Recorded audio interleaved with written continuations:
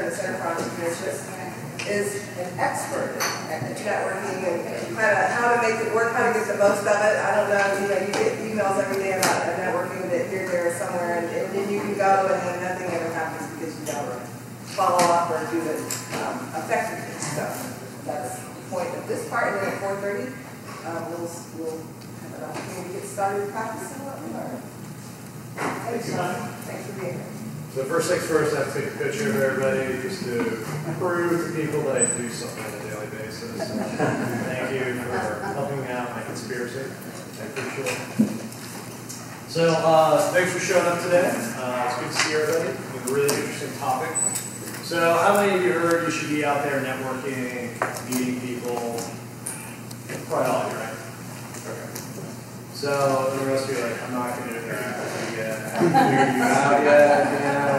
You're like my class I've got right now. I'm just finishing up.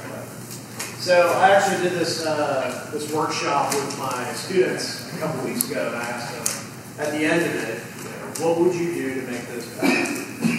And every class has a different culture or personality. And this in particular group, they were like, no interaction with you. They won't talk to you, they won't answer questions. I don't think half the students really spoke that much English, but so at any rate, I asked the question out of the crowd, and I got nothing. And finally, after about a minute, an easy silence, this one guy that sits in the front row who would always answer a question like, you should have cats to the presentation. And so I said, what, cats? I don't get that. Why do I want to have cats to this thing? It's silly. And then everybody, all these other students start backing up, like, yeah, that would make it better. I would definitely pay attention to it if we had cats in there. So I didn't really buy into it, but now I sort of think maybe there's something to cats. So as a result, we'll add cats to the tree. So here's what we're going to learn today. We are going to learn social network theory. You're like, oh, I like this guy for a second. He's doing cats. It seems like fun. But professor's got to talk about theory. This is a really good intro into the social dynamics of what's going on with it. Understanding it from a theoretical perspective. Theory, yeah, whatever. If you can apply theory, that's very powerful. And so we'll be learning in the second two portions how to network efficiently and how to network among strangers. We'll be applying social network to help or social network theory to help us out in our networking professionally. Everybody else excited? I'm not excited. Okay, so let's go to the few definitions here so we're all on the same page. A social network is a collection of contacts. Another way of thinking it in the social network speak is they call them ties. So everybody you know, that is a tie. Right? And we can map out all those relationships, and that creates your social network. So typically when we look at a social network, we look at from your perspective what's called an ego network. And you're in the middle there, and it's how you interrelate to all these other people in your network. Now, the other term you hear thrown around a lot today is social capital. Social capital is the total of resources that you can access through your social network. So your social network is the collection of ties, that matrix of relationships, and the capital, your social capital, is what resources you can access. All right, and one final definition here. In the social networking world, we like to say there's two types of relationships. There's what we call strong ties, and there's what we call weak ties. So the strong tie is really your friends and close family, and close friends. These are the people you really have a endearing bond with. You're always interacting with them. You're always talking with them. These are your people who are really close to in your life. The weak ties are just about everybody else. Co-workers, acquaintances, somebody you met 10 years ago, went to college with, and keep in touch with there now and then, old army buddies, the whole crowd there, okay? Those are your weak tie relationships. And we'll talk a lot about, a little bit later about the importance between the two. So we get four primary benefits from social capital. First one is access to resources. So if you think about, hey, I need $1,000 to fix my car, I need to borrow $100, this guy's going to break my leg. maybe you can get that through your social relationships. Say, hey, can you lend me some money, I'll pay you back. So that's a monetary resource you can access through your social network. The next one, access to information. So all these people in your network are able to provide you with information. Right, so that's the second benefit we get from social capital. Next is the enhanced reputation. So you're often, we get, what's the phrase? You're often known by the company you keep, right? So whoever you keep your relationships with are people you identify with. My ex-wife used to work for John McCain at a high level, and so people are like, you know John McCain? Wow, that's, and so they kind of looked at me in a different light just from knowing. Right? So that enhanced reputation from being 2 nodes away from Senator McCain. And then finally, social support. So the people in our network are also the ones that tell us it's going to be okay. They go out and have a beer with us after a bad day. All right, they really lean on it. The people we can provide for psychological support. And what's kind of interesting about this is there's a lot of research that's coming out of a team from the University of Michigan talking about the health benefits of your social network. So the more what they call positive ties, or positive relationships you have in your life, typically the lower your blood pressure, the lower your cholesterol, and the lower your stress levels. All right. So we've got 4 basic benefits of social capital: access to resources, access to information, and then enhanced reputation. Don't get it. Enhanced reputation and social support. These last 2, the enhanced reputation and social support, lead to what I call the first rule of networking, which is always avoid assholes. Yes. I got this picture, I just laugh at it. So the more assholes we have, there's some science behind this. It's not my rule, but Dr. Bob Sutton at Stanford's management department actually published a book on this 2 years ago, talking about if you've got people that are just a pain to deal with, it's actually, so all those positive benefits I talked about from social support, you actually have negative health benefits. The more people that are jerks or assholes, or you want to call them your network, the higher blood pressure, the higher your stress level, the higher cholesterol levels. So there's some negative health benefits to it, or negative health effects. The other thing too is you're known by the company you keep, right? So if there's somebody or people in your network that a lot of people don't like, they're going to associate with that person. Or they're just going to not interact with you as much because you associate with those people. All right, so these types of people can be cancers to your social network and really be detrimental to your social capital. So that's the first rule there, is to benefit, to maintain that social capital, just keep jerks at arm's length. All right, so how do we maximize our social capital? It seems like something we want to do, right? Health benefits, monetary benefits, these all seem pretty good. We want this, right? Yes. Yes. Yes. This is gonna Absolutely. I gave you people. How may we maximize our social capital? What are some things we can do? Meet people. We can meet people. All right. So the first strategy, we can increase our network size. The bigger our network, the more social capital we have, right? That's the sum resources of our network. What are some other things we can do?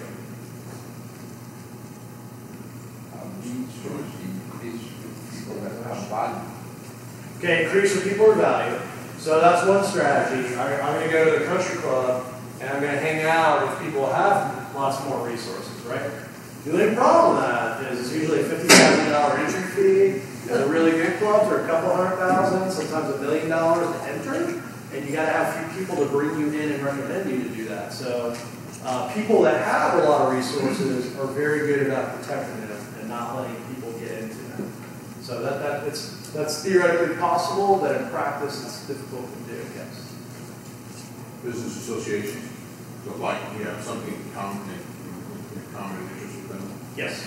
So we can, it's a tactic for increasing our network size, right? We can go out, join these associations, meet more people out there. Like communication. Sorry? Communication. Okay. Right. So, people you meet, fostering and continuing to grow your network size. Add different skill sets. All right, so maybe add different skill sets. The next big thing we do here is network diversity. So the more diverse our network, the more just likely we are to get different sets of resources, but in particular, the more likely we are to get really good information. So if our network is very homogeneous, everybody in there looks the same, you got, I think of my dad, who's retired, but he, not only did him and his buddies watch Fox News, they watch the same shows on Fox News, and they look at the same websites, and so they all know the same thing. There's no unique information on their social network. They're all getting the same. Whereas the more diverse your network, the more different, more likely you are to get unique pieces of information to maximize that information access. All right, and so the third way to maximize your social capital is a little counterintuitive to people. It's where you are in your network, your position in the greater social network, if you will. So this sucker up here is my social network according to LinkedIn. There's this really cool tool called LinkedIn Maps. I don't know how to find out LinkedIn, but if you Google it, it'll draw your social network for you. So this is what a social network looks like. And a little pointer do it again. Okay. But you got my name there in the middle of this whole mess. All right. So when we draw an ego network, you're always right in the middle, and then how your contacts are interrelated around you. So the people that are represented by dots around me, the reason they're closer to me is because there's a lot of interconnections. So they're a good fit. You can go to Facebook and sort your friends by number of connections. And you're going to have, let's say you got 400 friends, you're going to have friends on there, and you got 60, 80 people in common. Right? Those are the ones that are going to show up closest to your social network. How many connections does this person have? I don't know, 500. I have no idea. Yeah. It shows you how often I look at my LinkedIn stuff, right? So, correspondingly, the folks that are out here, only out there by themselves, those are people that, I may know them, but we don't have a lot of interconnections with each other. Okay. So, the less interconnections you have with people, typically the further they're represented out in a network. All right.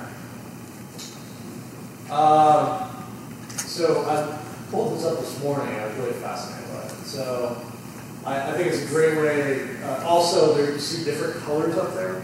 Those different colors represent what we call clusters within the social network. So these are different groups of people over time. All right. So how many of you use social media?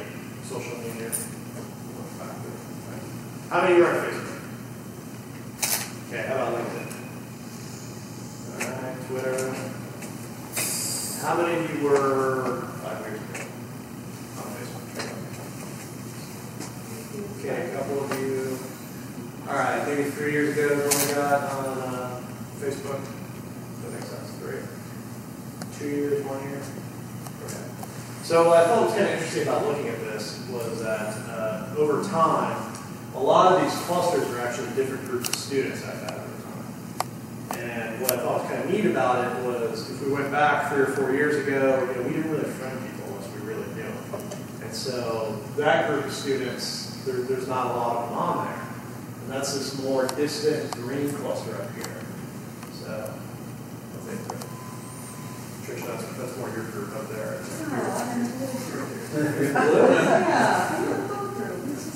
We just had it last year. Not for you.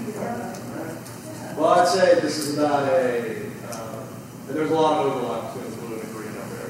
So we'll be close to the blue and the red. Okay. How about that? Fair enough. Student side says Okay. But then the blue group is more students that I had within probably a 1 to 2 year window ago. And they're just much more comfortable with friending people on social media. And so I got a lot more LinkedIn connections from that group. And they're all interconnected as well. So we've got this big blue cluster that's also closer to the center of the network. And then down here, we've got this turquoise group, which is my newer students. So some of them have sent me LinkedIn requests, some of them haven't yet. All right, so that's a new cluster that's forming, if you will. So it's a nice evolution of kind of students over time. We looked at the rest of this crowd up here. There's this pink, this cluster way out here. I did Leadership Tampa back in 2008. Okay, that's Leadership Tampa. This pink cluster up here is people in Leadership Tampa and people that work at USF that know each other. So we can see that the interconnections between people that are faculty and staff at USF and the people in that Leadership Tampa class, you can see how that cluster, they're interrelated and they're closer to the center of the network. This group down here is what I call my Tampa and Mucky Mucks. All right, they're the high rollers, the shakers of Tampa, everybody knows them. And then what's kind of very interesting to me about all this is this very sparse group down here is actually probably my closest friends. So on my Facebook, if you did a social network analysis of my Facebook, I'm sure those people will be all dense right in the center, but professionally they don't necessarily all interact with each other, and they don't know my professional contacts. So they appear to be very distant and sparsely related to each other. Okay. But this is what a social network looks like and how those interrelationships kind of illustrate.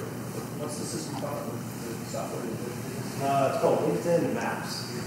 Just Google that, and it'll ask you to sign up with your LinkedIn account, and it'll draw it up for you. Pretty easy. Is that good to separate Facebook with personal and LinkedIn with business? That's up to you. And that's what I prefer, but a lot of business people are trying to come in on my Facebook. Right. I call it the mullet strategy. You know, people want to have the LinkedIn up front and the party in the back. You know, Facebook. But I gave up. I just started letting everybody in there. So, I mean, Facebook. yeah. You got to read my crap. I can walk you. All right. So this is what my LinkedIn network looks like. All right. It's not a real. It's not hugely accurate for what my real social network looks like, but it's illustrative as what these networks look like. Okay. Or talking about. So this is really interesting. Really your position in the greater social network of society, not just yours, but how society's social network looks, that really determines your performance in life. And I'll now explain why that is.